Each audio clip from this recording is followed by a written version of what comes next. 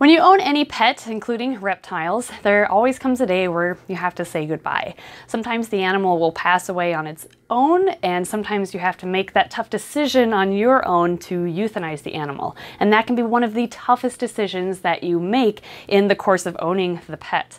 So today I'm going to be explaining to you how to know when it's time to euthanize your snake or other reptile, and how to most humanely euthanize your reptile.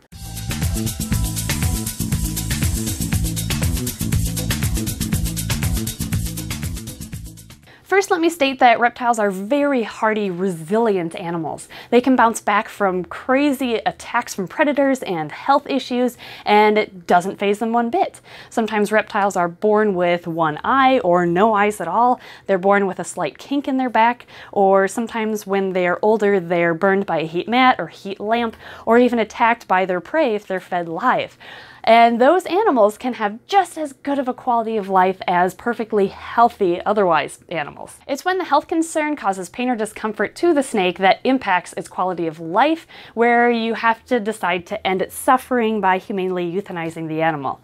For instance, I had a fox snake that developed a tumor about a quarter of the way down her body, and she could not move the rest of her body past that tumor. She acted fine, but she couldn't move, so she couldn't move from the warm end to the cool end to thermoregulate. So we decided, she does not have a good quality of life like this, and she can't change her own body temperature, being a cold-blooded animal. So we decided to euthanize her. Another example was my first hognose snake I got. She developed a mysterious lump about halfway down her body, and we got radiographs or x-rays done. The vet and I couldn't tell exactly what it was, but she acted fine and she could move around, but she couldn't eat. It grew to the point where she would take in a meal, but then she would regurgitate it up so nothing was passing through. So although she was acting healthy, she was just going to starve to death because she couldn't eat anything. So again, we made that tough decision to euthanize the snake. Overall, it's a case-by-case scenario, and you have to make that decision on your own based on the individual animal's condition. As you may have noticed, I'm not at my house for once. I am at my friend Chris's breeding facility with C Reptiles, and I'm here to show you an instance where, although breeding is usually really exciting, and it is really exciting, there are some times where you hatch a baby snake that you have to decide to cull or humanely euthanize. Chris specializes in breeding leopard geckos and ball pythons, and when he had a ball python hatch recently, he noticed the serious kinks in its spine and let me know so that we could at least use it as an educational experience for you guys, even though it will ultimately be culled. Here's Chris with C Reptiles, and again, we're going to use this as an educational experience for you guys. The snake in particular we're looking at today is what appears to be a super pastel, right? Correct. Okay, well, let's take a look. Its parents were a pastel and a GHI? Correct. And the prior year, she actually didn't lay a clutch, but she was bred to another male that had pastel in him. And ironically, all the babies seem to have came out as super pastels, which is very rare for both parents to pass on pastel to every baby. Although this baby over here looks completely healthy. It's beautiful too. It's brother or sister, and this one is beautiful too, but if you look at her spine, it has some serious kinks down the spine. And again, sometimes snakes can survive with a slight kink, but the main concern is whether the snake can actually pass food through. And I don't think she'd be able to. What do you think? These ones are pretty major, but if you look at the back of her body, she's kinked over. Like if you pull her out the leg a little bit, down here she's too. Completely kinked over. Look at these Bad crazy luck. Things. That's such a bummer. Yeah, it is. So Although, yeah, she's alert, she's looking around. That front section, yeah, like you said, is fine. But then you get to that 90-degree angle. Yeah. And then that kink. It would just be cruel to even try. Let her hang on, because she wouldn't pass anything, and she would just suffer. So if this snake were allowed to live, it probably wouldn't live very long, and it would likely just starve to death, and that's no way to go. So the decision has been made to cull this snake. Most of the time, kinks in a snake's spine will happen just randomly. It can also be a sign of inbreeding, but we know that these are not inbred because, well, both parents came from completely different sides of the country, right? Correct. So what do you think happened that caused these kinks? Well, the mother, we believe, had an RI this winter. She was treated and never really showed any major symptoms, but she was in quarantine during the last month of her pregnancy. So I'm assuming that it took a toll on the babies. Thankfully, the other one seems to be just fine. This snake might be able to survive if it only had these kinks here. It would be a stretch, and it would be sold or adopted out as a pet only, of course. And it would have to have very, very small meals for its entire life in order for those meals to pass through. But because of this huge kink towards the end of its body, nothing would be able to pass through after it's digested, so it would get blocked up, nothing would pass, and it would starve to death because it wouldn't be able to take any more food in.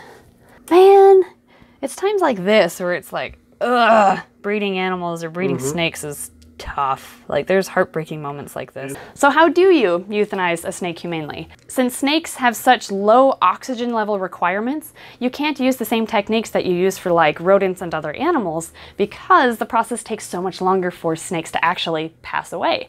For example, CO2 chambers are usually used for rodents to euthanize them to feed to snakes. But because of the low oxygen levels snakes need, the process would take so long for the snake to finally run out of oxygen and pass away that it would feel like it's suffocating that entire time before it finally dies. So it is not recommended to use CO2 in order to euthanize snakes or any reptile for that matter. Another technique people in the past, and currently some people still do this too, is to put sick animals or sick reptiles in the freezer, and they just close the door and check back in a couple of hours and it's passed. This is also not a recommended method because the animal, the reptile, stays conscious during the freezing process, so it feels it when those ice crystals start to form in the tissues of the snake, and that is just about as painful as you can imagine. Another technique is to behead the snake or the reptile, and this is literally what it sounds like. However, without a head, studies have shown that snakes and other reptiles, since they have such a low oxygen level requirement, they stay conscious and can still sense pain for up to an hour after they are beheaded. So that is another technique that we do not recommend using. So how do you do it? I hate to say this because it's kind of gruesome, but crushing the head of the reptile in a quick motion is one way to euthanize because it's instantaneous, along with dipping in liquid nitrogen. That's another instant euthanization, and anything that's fast and quick like that is generally more humane than the longer, prolonged deaths. Since most of us, including myself, don't have the heart to do that to our pets, another option is to, of course, bring your animal to the vet where they can provide a lethal injection, which is another humane way to euthanize any animal, really. Although the freezer method and the CO2 method and those things sound more inviting and less harmful, it actually is more harmful to the animal. It's just easier for us humans to do those methods. And when it comes to the animal, you want to do what's most humane for the animals. So I, again, don't recommend CO2, freezing, or beheading. So you might be wondering, what's the difference between beheading a snake and crushing a snake's head? Well, beheading a snake leaves all of the organs, neck and up, intact, so the nerves can still send pain signals to the brain, and that's why the snake is still able to sense pain while it slowly loses oxygen because they have that low oxygen level requirement. Whereas crushing a snake or reptile's skull or head will sever all activity between nerve endings and the brain, and it'll completely halt brain activity immediately. Basically, you want to end the animal's suffering as quickly as possible. Here's an example of a snake that has a disability, but it's not worth culling because she can live a perfectly happy and otherwise healthy life. If you look at her tail, this is from a rat who chewed off the end of her tail. But Chris, this doesn't happen here, right? Correct. So I bought her at a reptile show, and it wasn't even brought up that she had that, and I didn't see it, of course, in her container. She's probably curled up covering her tail. Correct. And so when I got home and opened the container, I was like, what in the world? But, I mean, you can clearly see it's an old wound. You know, she's an older girl. She's had a couple clutches even here with me. So, I mean, she's missing probably 2 to 3 inches worth of her tail. We're assuming it was a rat or possibly a burn. It's probably one or the other. And that doesn't slow her down at all, it looks like. No, God, no. No, she's a ferocious eater. She's had 2 clutches with me. So again, snakes are very resilient. Another example of a snake that has an injury but doesn't have to be euthanized is nearly headless Nick, my eyeless garter snake. If you're not familiar with him, he got hit by a lawnmower about a year ago, and it took off one eye, and we had to have his other eye surgically removed because it was swelling up and had a risk of rupturing. But even without any eyes, he tongue flicks, he explores, he eats, he poops, he sheds, he does everything that a normal, healthy garter snake would do, so he has just as good of a quality of life as a healthy garter snake, in our opinion, or close to it, other than not being able to see. He just smells around a little bit more. So that's why we decided not to euthanize that snake in particular.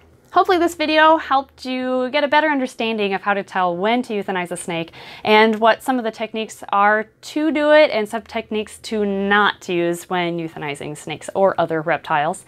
And before we leave, let's check out some of Triple C's reptiles.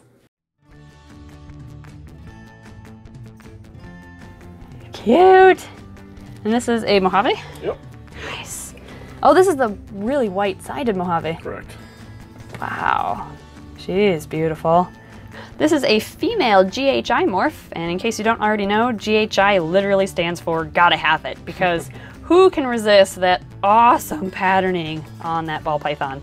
So this is a banana Leicester Inchie with a bunch of paradoxing. That's where all the dark spots come in, so that theoretically is not breedable.